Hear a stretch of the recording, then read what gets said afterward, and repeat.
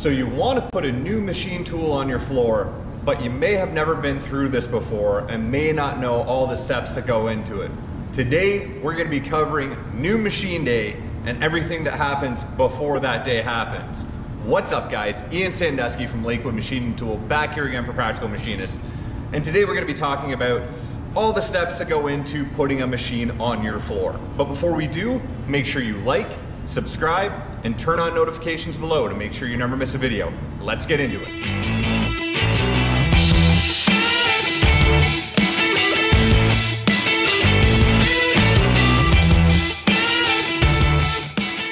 Okay guys, so as promised today, we're going to be talking about what you need to do to buy, prep for, install, and set up a new CNC machine tool.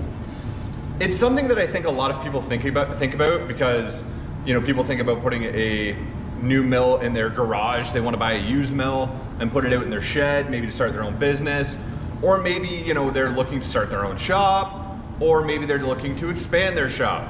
And depending on what kind of setup you had prior to starting that shop or expanding that shop, you may have never actually gone through this process before. So I thought it'd be interesting to cover the whole process that goes into it. We just put a brand new mill turn machine on our floor. It just got here a couple weeks ago. We just kind of got it set up. It's actually going to start making chips today, on the day of filming right now. And I think it's very surprising, if you've never been through this whole scenario before, just how much goes into buying a machine. To put it bluntly, you don't just pay the money and start making chips. There's a lot that goes into it. So hopefully this is interesting and hopefully informative to any of you guys who have not done this before. So the first thing you need to do when you want to go buy a new machine tool, and this is after you've done all the homework to, you know, figure out the best machine for your needs and, you know, what you want. Once you've got that done, the first thing you need to do is find out who actually sells that machine in your area. When it comes to machine tools, you know, lathes, mills, wire machines, laser cutters, whatever it may be, it functions a lot like the big automotive brands. For instance, if I want to go buy a Ford F-150 pickup truck, I don't just call up Ford headquarters and say, hey guys, I want to buy a Ford truck. They would probably say, why are you calling me? For machine tool vendors, it's a lot the same in that I need to go find a dealership, essentially, that goes and orders that truck from Ford as the point of contact for me.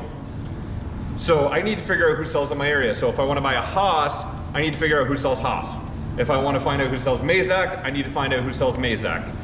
And these companies tend to kind of have umbrellas, these distributors or resellers.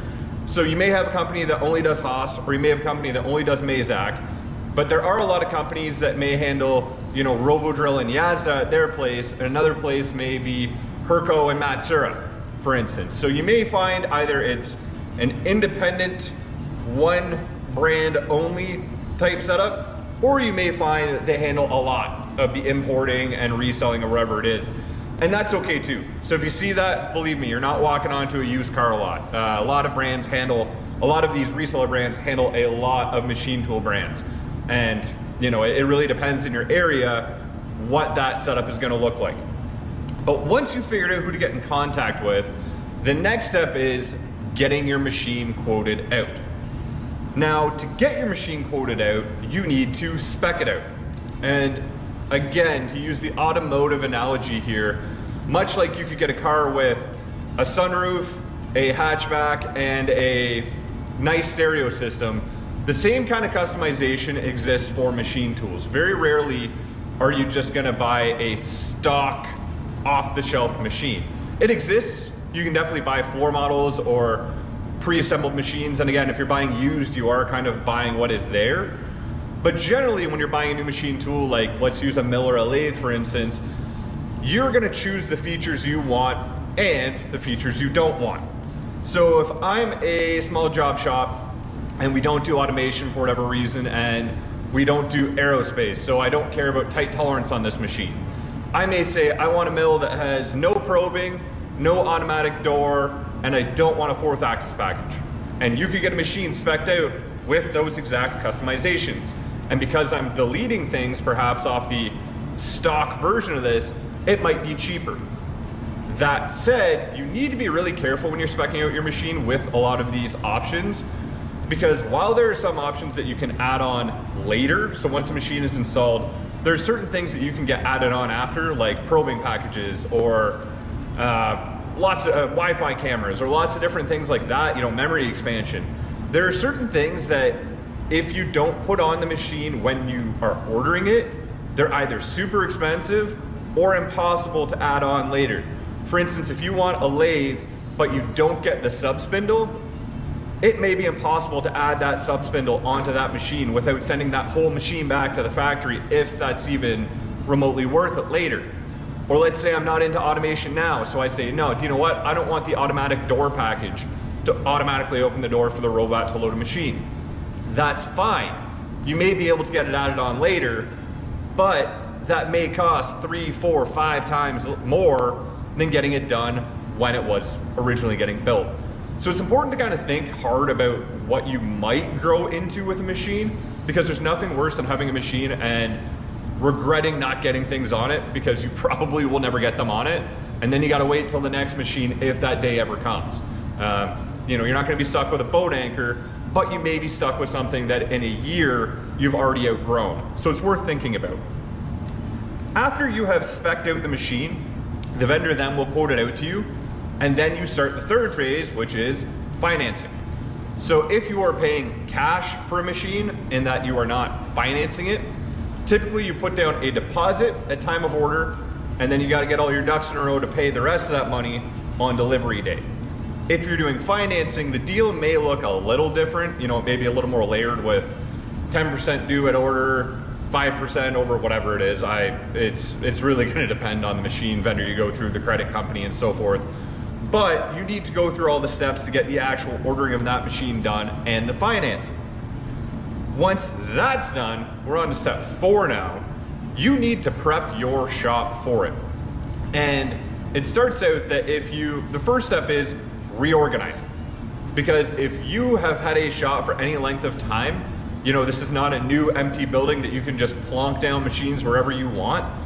You probably don't just have space sitting around waiting for a machine. Very rarely have I walked into a shop and just seen half the shop empty. Typically, we tend to fill the space that we have with, you know, stuff we use. So for us, when we were bringing in this new mill turn machine, we had to go and actually free up some space. And to do that, we had to first move the material racking that we had in that space in order to move the saw. So we had a couple of saws that we had to move. You know, we have an Alumitech aluminum cutting saw and just a standard chop saw. To move that, we had to move those saws in order to move the mills that were over there. We had some manual mills. So we had to move those to a new location and get those all set up. Once all of that was done, we could actually look at reorganizing that unit that we're putting it in, aside from actually moving the big heavy stuff, in order to free up space for the machine. And if it sounds like musical chairs, it really is. You know, when it comes to this kind of stuff, as I've said in other videos, you can get very complacent with the way your shop is laid out. And sometimes your shop is going to be laid out badly for years if you're not paying attention to it. And with the unit that this machine was going into, that was definitely the case. We used it as a material storage unit and, you know, saw unit, like it was a material prep area. We just kind of put skids in there, we have racking. It wasn't used well. So it was a good opportunity to be able to go and reorganize this stuff, but it took a long time. When we were doing this, we were still a functioning machine shop. You know, we didn't close the doors, lock them, and do this for 2 days. We still had orders to get out.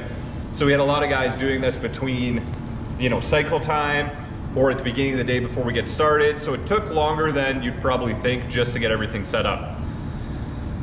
Also, to add on to that is electricity. When you're dealing with anything, you know, bigger than a toaster for the most part in a machine shop, it's gonna either have to have a 220 outlet for something like a welder, or it's gonna be hardwired into the wall with a transformer.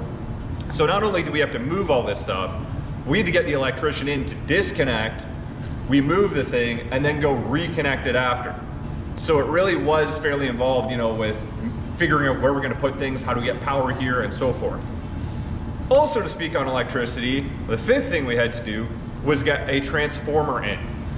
So for these big machines, they use a ton of electricity, and like I said, you can't just plug them in the wall. In fact, you can't even just hardwire them straight into the power. You need a transformer to be able to get you the electrical service you need in order to run the machine. So we had a transformer ordered with our machine. We've ordered them with the machine before, and we've ordered them outside of the machine before. In this case, we just ordered it with the machine. We wanted that to show up a week early so we could have our electrician in to come, electrically connected, I don't know the term for it, wire it in, so that when the machine came, we could connect it straight in and we're ready to go. For whatever reason, our machine actually ended up showing up early. And that's a good thing. I mean, it was nice, but it did mean that we were setting up and connecting that transformer on the exact same day that the machine was arriving, which is not the scenario I prefer, but at the end of the day, I'm always happy to have something that we're paying for here sooner than later. So it was a good thing. So once the electrics were covered, the next thing we had to do was go, and this is number 6 in this whole scheme here, was look at air. So if you've never hooked up a machine or you've not actually worked in a shop before, CNC machines, in my experience, I don't know of any that don't use air, but in my head, every single CNC machine needs a reliable, powerful source of air to function. If you do not have a good air compressor and air system, your machines will not run, period. They need air to tool change. They need air to activate solenoids. They need air to do things that I probably don't even understand that happen under the hoods of these machines. If you do not have air, you do not have a functional machine. So that's great. We had pipes already out there where this machine was going that we could plumb into. The problem was we had a bit of an older screw compressor, and it was kind of at the max of its life. Not in terms of it was dying, but it was barely keeping up with the amount of machines that we had here and the amount of air that they draw. So we had to go and get a new compressor. New compressor is great. It is a screw compressor with a pressure tank. And we actually have an old compressor that's been here since God knows when. But we're using that as a pressure tank as well, which means that, we're gonna have to turn on the compressor less. It's automatic, so it fills the tanks. And when it hits a certain PSI, it refills them. With 2 pressure tanks, it means it's gonna do that less often, which means we're gonna get better life out of that compressor and essentially save on our electricity bill because it's not gonna be running constantly. So we had to get that in, and then we had to get the pipes prepped for the machine. So that's number 6. Number 7 is number 7, I'm running out of fingers here, is actually getting the machine to your location. Now, if you're buying a new machine, this is typically either included or set up by the dealer or machine tool manufacturer. If you're buying used and you need to get the machine to your shop, you may have to set this up yourself. Typically, you'll hire people who are either described as riggers or material movers, machine movers, and they specialize in doing this. They will crate it up, they will get it all ready for transport, they'll put it on the back of a big truck, they'll bring it to your shop. It's usually wrapped in some nice plastic to keep it protected. And then they usually come with a big heavy duty tow motor or forklift. Our forklift couldn't lift one of these things to get it physically in your shop. Now, machines are 2 things if they're good. They are big and they are heavy. And yes, I know that there are lots of nice small machines there, but you could be dealing with a big machine, and most of the time you want a machine that is heavy because that's gonna give you better rigidity in your tools, better performance. Heavy is good when it comes to CNC machines. That said, heavy is also very difficult to move, and then double that if the machine is also big. So we had the material movers again, they're machine movers, come in and move it in for us, and they did a great job. The clearance was a bit dicey at times, but we got that thing in without a single scratch on it. And they'll come with skates, which basically go under the machine to be able to move it around to where you want it. Once it's moved in, you're still not ready to go. The electrics need to get hooked up, the air needs to get hooked up, and then typically what happens is if you're buying a new machine, the machine dealer or service company in your area will have to come in and do what's called commissioning your machine. So we're on step 8 now. Commissioning is when they come in and actually unpack the machine. So when these things are shipped, they usually have shipping spacers in them, they have brackets, that hold it together to keep things from getting damaged in shipping. And also, that machine needs a lot to be able to get going. Firstly, you typically have to level it. They need to do all the boot up stuff on it. They may need to update the software. They may need to go in and use the setup modes on the machine to indicate certain things square to each other and make sure everything works. For smaller standard machines, this could take a day. For us, it took a day. For the really big tricked out machines, you could be talking a week or more of someone there full time actually getting this thing going. You know, if your machine is the size of a room, they're probably not going to be able to indicate it in and get it going in a day. If you have a tiny little machine, yeah, it's a little bit faster. So now that that's done, we're on to step 9, which is we have to fill it up with coolant.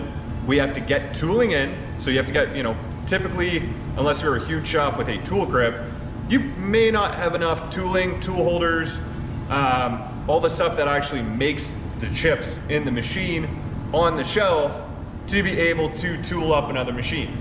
So we had to order in a new tooling package, get that all set up, and then now today, after all that, we are finally ready to start making chips. The other thing we had to do was go get a new NC post for our master cam, because that's what we use as our cam software.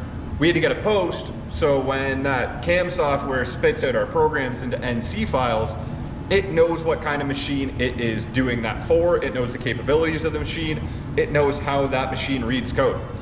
And posts, you know, some people can write them themselves if they're really talented.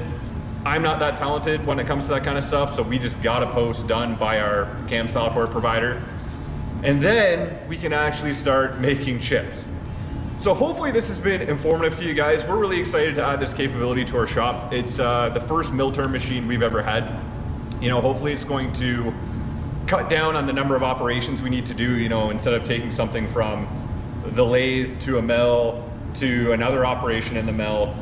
Hopefully we can do a little more in the same machine. So it's a nice capability to add, and I'm very excited for it. And also it adds, you know, we have a larger bore on that spindle, more horsepower than our previous lathe. So hopefully it works out well for us. In any case, guys, I would like to know in the comments below what your experience has been putting new machines on the floor.